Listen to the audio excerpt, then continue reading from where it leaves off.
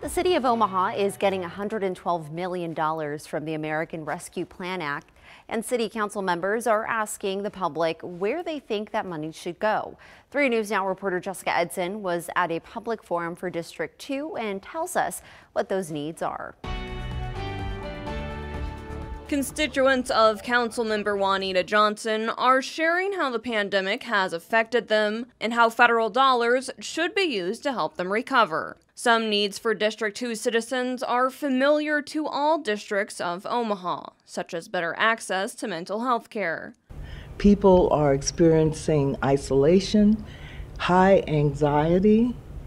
They are often lonely. But for many, financial stress is playing a huge role in their mental health. But people would be able to relieve some of that stress, alleviate some of it, if they could make a livable wage. The community agrees that more high-paying jobs would be good for North Omaha, and good transportation could also bridge some of these economic gaps. But they've not had an equal opportunity to get to high-paying jobs in other sections of Omaha. Others say the money should be going to grassroots organizations and feel like there may be too many nonprofits in North Omaha.